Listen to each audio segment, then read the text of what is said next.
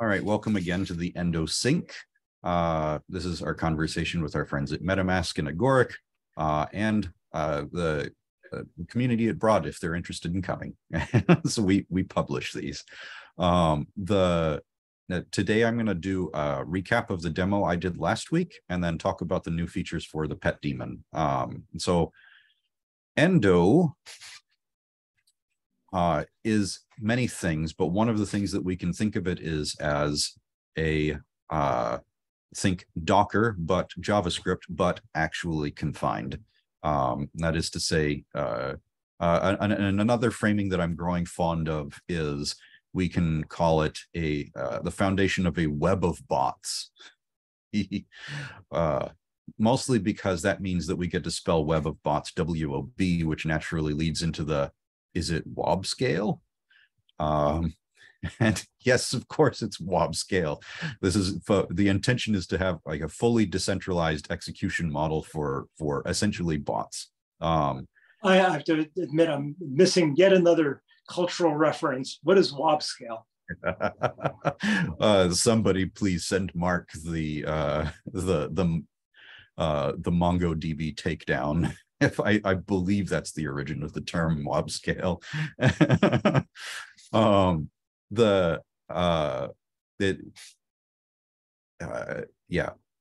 might be it. It's the silly synthesized voice cartoon. Yeah, that's the one. All right, cool. So web of bots, and the reason why it's arriving at this idea of web of bots is the idea is that the confined applications are going to communicate to the local supervisor, the user agent, through an API that resembles what you might end up being the API for a bot. It can request things from the user. It can pose questions to the user. It can say things to the user. That's largely what the API is from the inside of an application that's running inside of an Endo executor.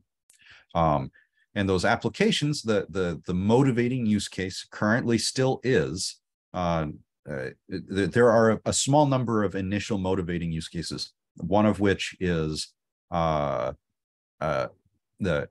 bridge to allow MetaMask snaps to run outside of the browser in a hardened JavaScript execution model. This would also be a vessel for running stuff under LavaMoat in this execution model.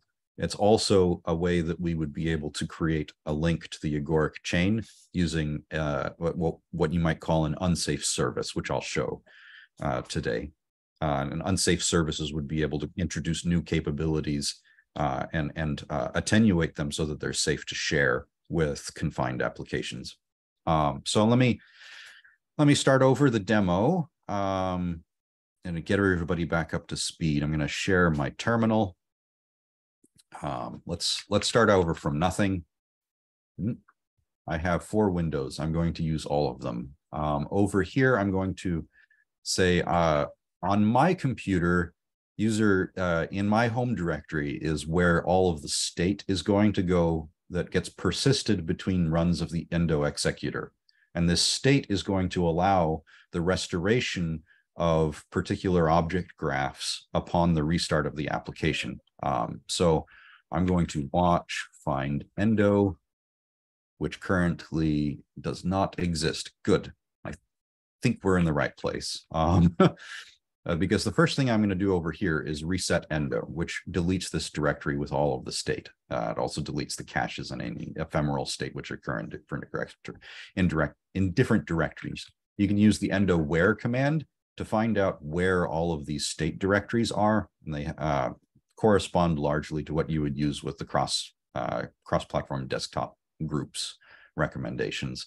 And can be overridden with environment variables. So endo where state is going to tell you that. Endo where log is going to show you where the log file is. Endo where caches would get dropped. Endo where sock, which is where the Unix domain socket or named pipe is for purposes of communicating with the current, or the current user or profiles daemon. And the daemon currently is listening on what I'm calling version 0 of our of a CapTP protocol. So I've included that in the name of the socket, so a future version of Endo can listen with multiple protocols. This gives us a point where we can extend Endo to have versioned communication. Yeah, and notably, these are very different depending on what operating system you are on. So that's all part of this Endo-ware package, which allows multiple applications to converge on where all of these things are. That's important because the browser needs to be able to find it, for example, and the Endo CLI needs to be able to find the daemon. And yeah. Okay, so I've reset Endo. What can I do with Endo? I can first off, I can store a file, and that puts it into a content address store. I'm going to store Endo's README, and I'm going to assign that a pet name of Endo README. The effect of this should be Endo where state cd. Let's go there, and then, oh, I see. I put the watch in the wrong directory. Find watch, find Endo. Whoop, and this time spelled as if I didn't have a funny keyboard. Okay, so now the result of running Endo store README, it looks so much more convincing if I start over. I'm going to reset, which nukes that directory and restarts Endo, so it has a log and a captp. I'm going to actually over here follow the Endo daemon log, which tells us that it's listening on the socket and what its PID is and has received one connection already.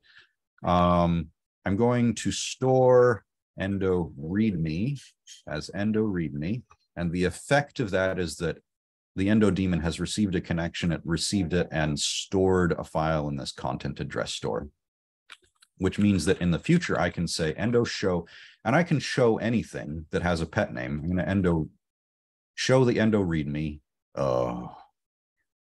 Doesn't exist, maybe? Oh, right, I used the wrong command. Endo store Endo README with the name Endo README, and it should have been an error that the command line took an argument that shouldn't have been there. Stay tuned for fix. Okay, so now I'm assigning a pet name. This is actually kind of an opportunity because you'll notice that the previous command did not create a pet name for the thing that was stored, and now I have, which is significant because pet names can be overwritten, much in the way that git refs can be overwritten, whereas the content address store is immutable. So Endo show Endo README is going to, seriously? Okay, so that doesn't work right now. Let's see if this still works. No, maybe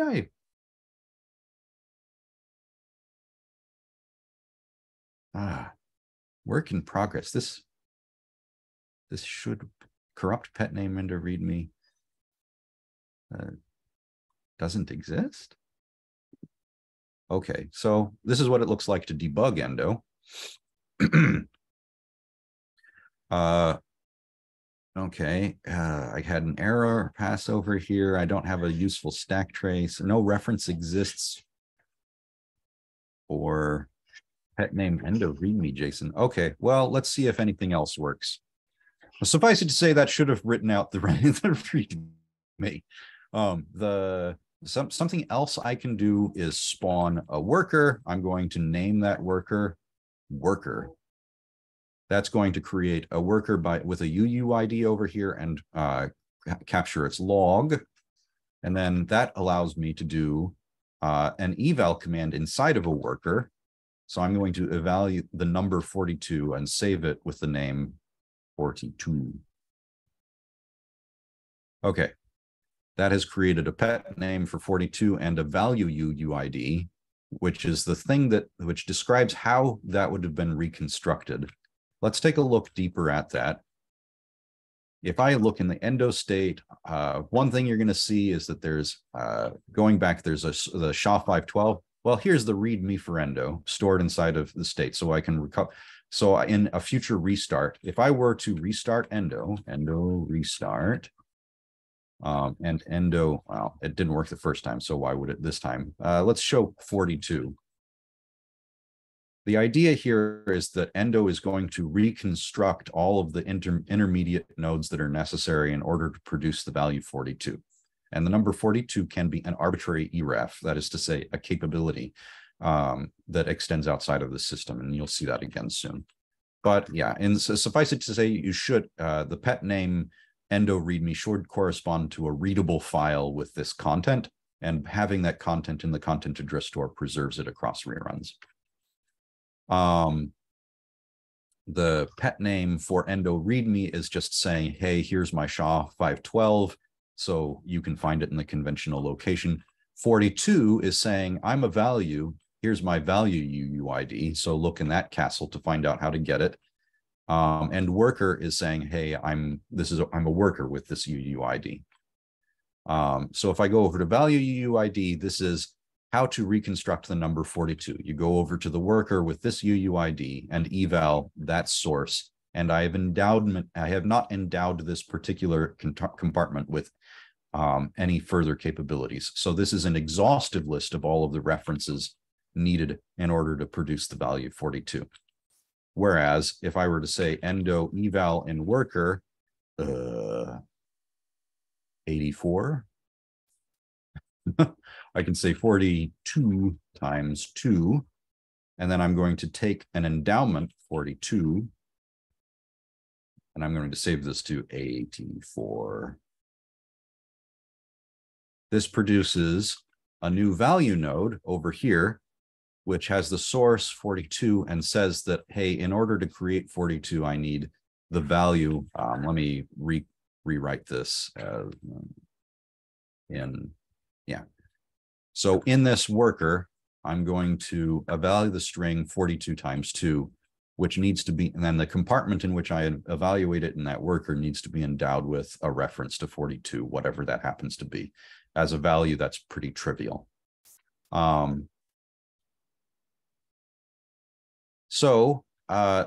things I can do. Let me show you service.js. This is new. Service.js is an unconfined application that uses as its calling convention that it exports a main 0 that will be given a power box. You could call it an admin, an API that you can reach out to request other capabilities. The user will be given an opportunity to intervene. So each time a worker asks for a power, the user will be asked yes or no.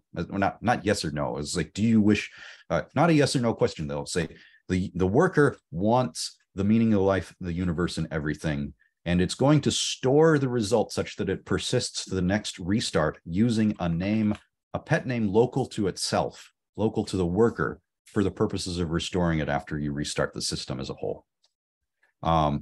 If you omit this argument, the user will still be requested, but it will not persist to the next run. So every time it will not be memoized and will not have a pet name. So each time an ephemeral request gets issued, the response is scoped to the lifetime of the current worker. And you can request the same thing multiple times if you wish. So my expectation is that you will use requests to establish communication channels that are restorable to all of the things that you need. And an Endo restart will allow the user to continue without being needlessly reinterrogated for all of the things that had previously given capabilities. So how does this work? So Endo import unsafe 0 service in worker with the name worker. This service is, and then let's restore our watch up here so that you can see it live. What you're going to see here is that there will be a new value UUID and pet name. I'm going to save this as service. So from that, I get an alleged service. So service is going to be a new pet name. Endo show service.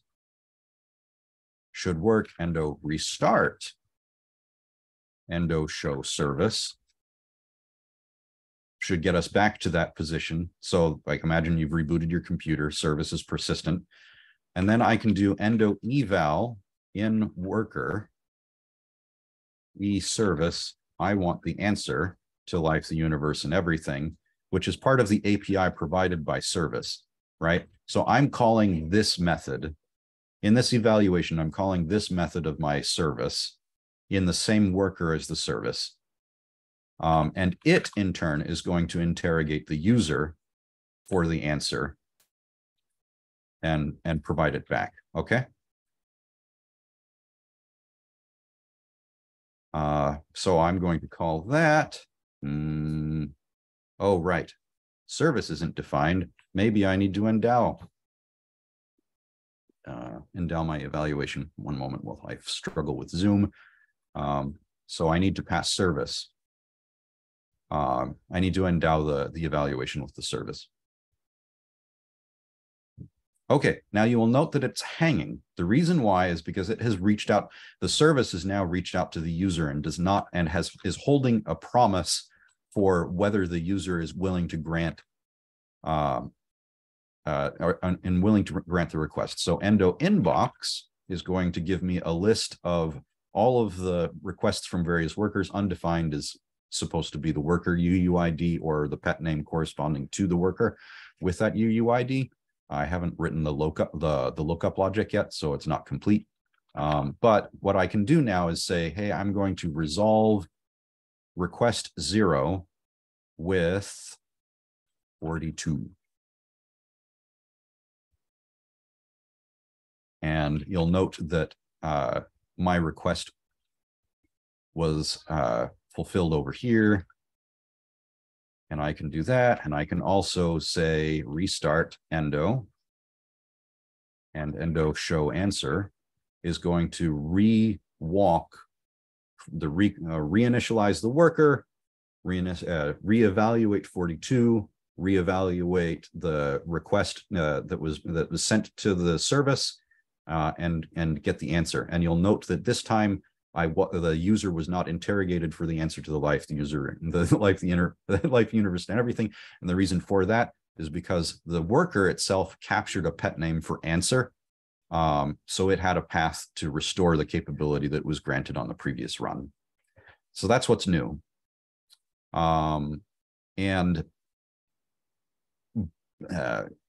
What's next, among other things, is for the endo inbox command to have a follow mode where it will where you can leave it running and it'll show all of the incoming requests.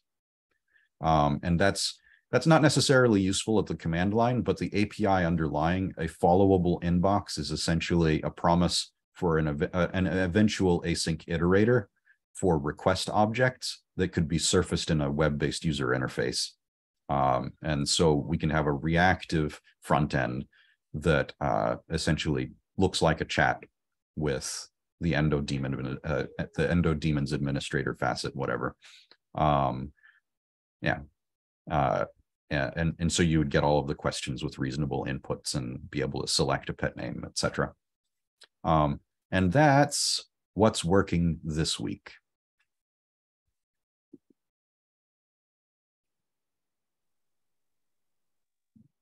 That's awesome. I missed one part. How did the string 42 get end up as the number 42? There was a bit in there where I evaluated the number 42 as source code and assigned it the pet name 42 in a particular worker.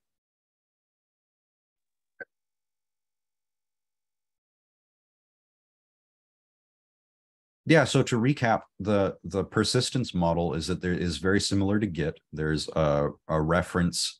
It has references and objects, essentially, just like Git does. And the objects are,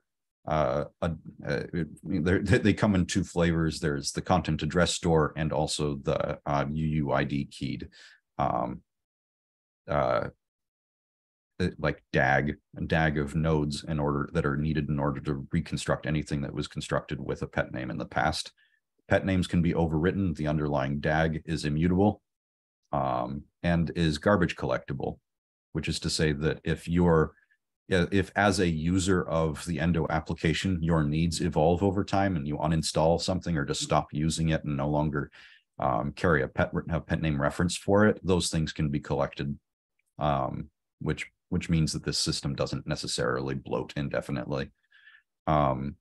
As discussed last week, one of the kinds of worker that we can eventually bootstrap on top of these ephemeral workers is a swing set worker, in which case the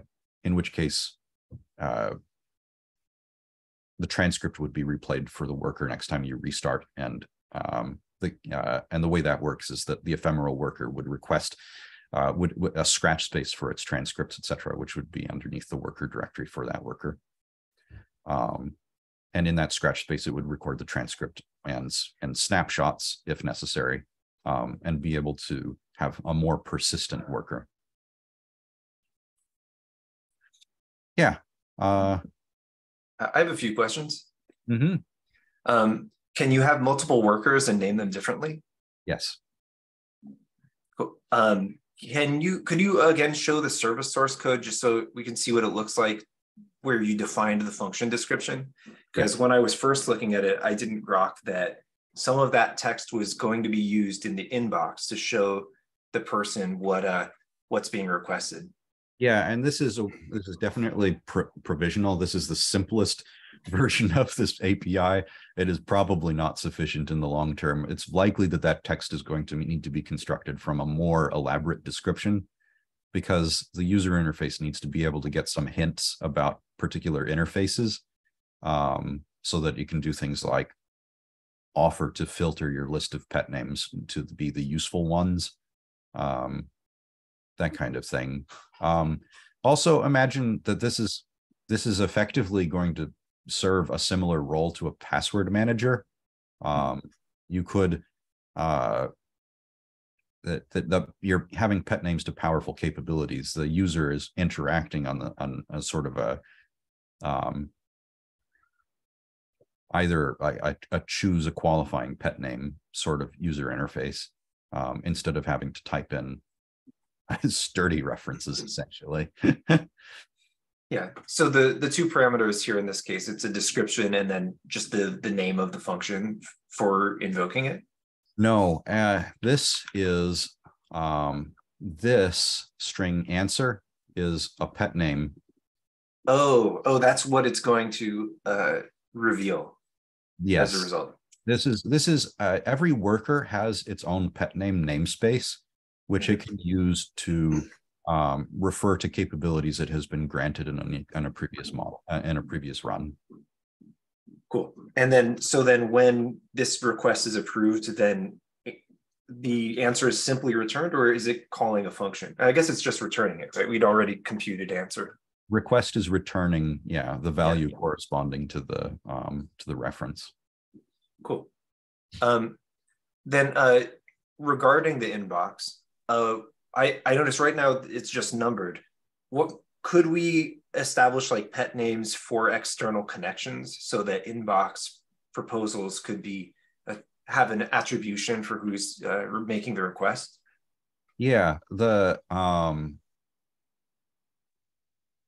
my intention is for there to be the possibility of, there are a couple of different user interface concerns, I think. One is, it is certainly possible to have multiple inboxes. In this first draft, I haven't done that on account of just trying to get the simplest thing to work. The requests are attributed to the originating worker in this particular case, and the worker and it should be revealed by your pet name for the worker. So if I go to Endo, okay, you can see it here. This is supposed to be the number is an affordance for the CLI, that it isn't part of the daemon. And it's no, it is part of the daemon API, because you need a token to name the item in the inbox that you're trying to resolve. Right, but I think that answers it. So if you wanted pet names for the source of a request, you would create a worker daemon per external agent and then pass them access to that inbox. Yeah, or we take a shortcut somehow. Right. We either have a worker for each, or we just reify inboxes Yeah. Yeah.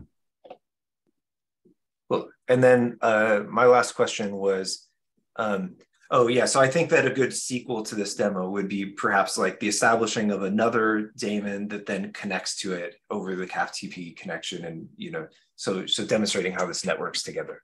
Yeah. And the route to get there is to create a service, one of these privileged services, which is why I've started with privileged services. We need a foundation for introducing new capabilities. And one of those capabilities will be various modes of establishing peer-to-peer connections.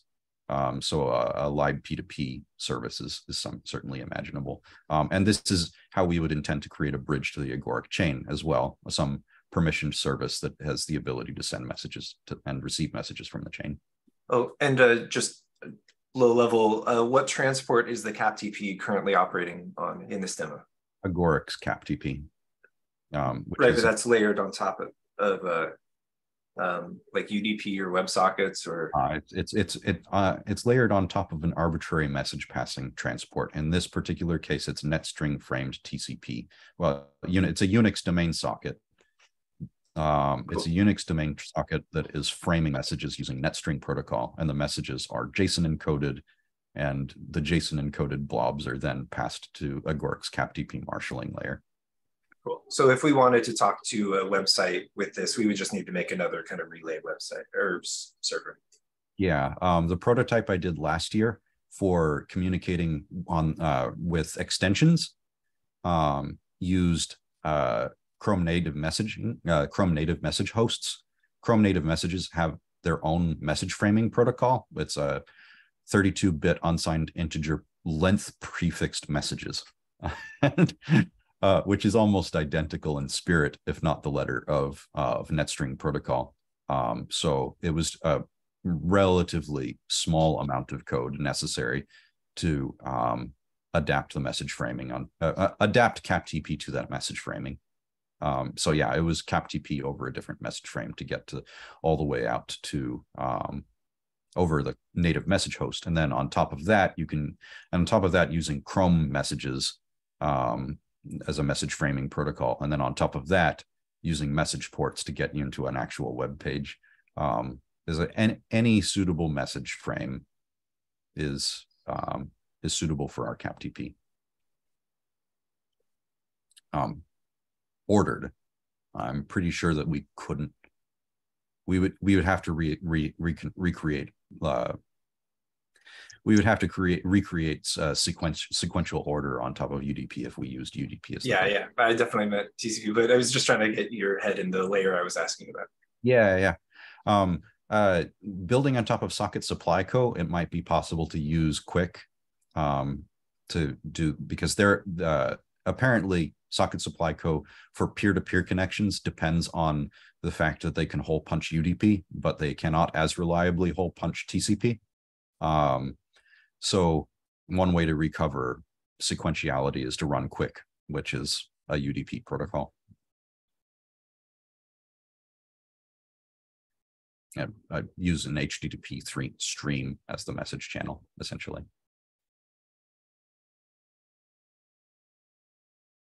For the life of me, I have no idea why UDP is easier to hole punch than TCP, given that you can reconstruct TCP on top of UDP. More network equipment understands TCP than whatever you reconstruct on top of UDP. Yeah, so hole That's what I heard. Yeah, and it's true.